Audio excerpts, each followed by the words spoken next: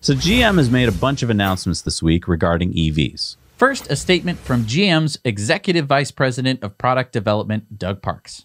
If you look at all the forecasts, the estimates, generally, the demand is kind of potentially being forecast to pick up. Well, we think the industry is transforming, and so we want to be at the leading edge of this. So GM says that they will raise their spending on EVs from the $20 billion that they had earlier planned to $27 billion through 2025. Now, I just want to stop you there because $27 billion sounds like a lot of money, but that's spread out over 5 years, so it's not as big as it sounds. And GM now plans on 30 new EV models by 2025. Yeah, I mean, they're headed up by a new CEO. What about Mary Barra? She's out? No, she's the CEO. I'm talking about the CEVO, the new Chief EV Officer, Travis Hester. So, I mean, you got to really get that one right. CEVO. Can you imagine, like, the secretary goes into Mary Barra's office and she's like, Ms. Barra, the new CEO is here? What do you mean the new CEO? I'm the CEO. No, the CEO, the CEVO. Sorry, CEVO. Okay, well, you're fired. Park also announced that they're developing a new battery tech that's going on in their Detroit labs, and it will yield batteries that hold twice as much as the current Bolt batteries and will cost 60% less. We'll learn it, we'll perfect it, we'll scale it, and we'll ride that cost curve down, Park said. Little late to start doing that since Tesla's already done that and eating their lunch. Now, I want to just get back to one thing real quick. They want to have 30 EV models by 2025. Yeah, CEO Mary Barra said that GM should exceed its previous target of selling 1 million EVs by 2025. Okay, but Tesla's going to be producing 1 million EVs next year, most likely. By 2025, I mean, they're going to have at least 4 gigafactories up and running. Yeah.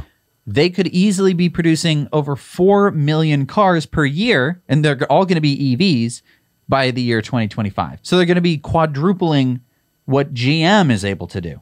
Yeah. Again, this is just like the VW story. All these companies had said that they were ahead of Tesla. They had Tesla killers. And then we all knew, we told you this years ago that that was not true. And now, as we hit 2020, we said this was the magical year, right? Where all this stuff was going to fall apart. It's fallen apart. They don't have any of the things they said they'd have by 2020. Now they're coming out with New Year's. 2025. Right. Well, you had this analogy for the longest time. They're like a wolf caught in a bear trap, and they need to chew off their own leg. I think that analogy is over.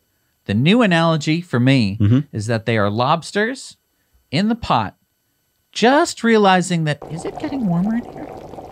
That's where they are. It's too late. I really think that it's too late. I don't know if it's too late, Jesse, because GM unveiled this. What is it? Ultify. What Ultify? What about Ultium? They just had their Ultium batteries. Yeah, they have the Ultium batteries, and this is Ultify. So they're going to Ultify things with their Ultium batteries? Yes. Doesn't that sound good? Doesn't that sound amazing? It sounds... So check this out. This is going to make it easier for people to buy EVs. See, it says here you just have an online experience. You don't have to sit there for hours with the financing guy and the sales guy. Yeah. One thing here. Yeah. Is only for GM electric vehicles. Mm-hmm. So only if you're buying a GM electric vehicle will you be able to buy online. Mm-hmm. So if you're going to go down to the dealership and get like the new Malibu or the Silverado, you still have to go to the dealership, sit there for 5 hours, wait for your salesman to go back to the finance guy and come back and say like, oh, this offer's only valid today. Hey, you still have to do all that rigmarole. But if you buy an EV, you're going to be able to skip all that? Yeah. I mean, basically, they're admitting that their current dealer network is completely awful and that they have to compete with Tesla's online purchase experience. So they're basically saying, okay, we're going to split our customers.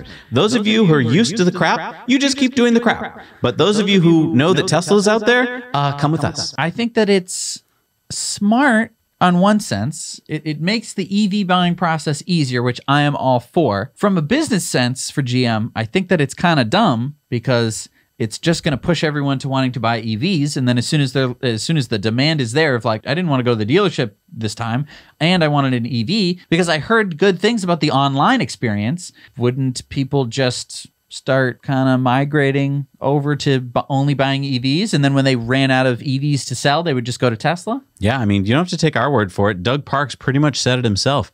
We don't want to just participate. We want to lead. Tesla's got a good jump, and they've done great things, and so they're formidable competitors. There's a lot of startups and everyone else invading the space, and we're not going to secede leadership there. And so to just translate that quote, he's basically saying there, Tesla has leapfrogged us while we were complacent. However, now that we're behind, we're going to make a lot of noise about catching up. So not looking too good for old GM there. Hey everybody, thanks so much for watching Now You Know Clips. You can watch full episodes of Tesla Time News on Mondays and in-depths on Fridays. Just click the link down below to head over to the Now You Know channel.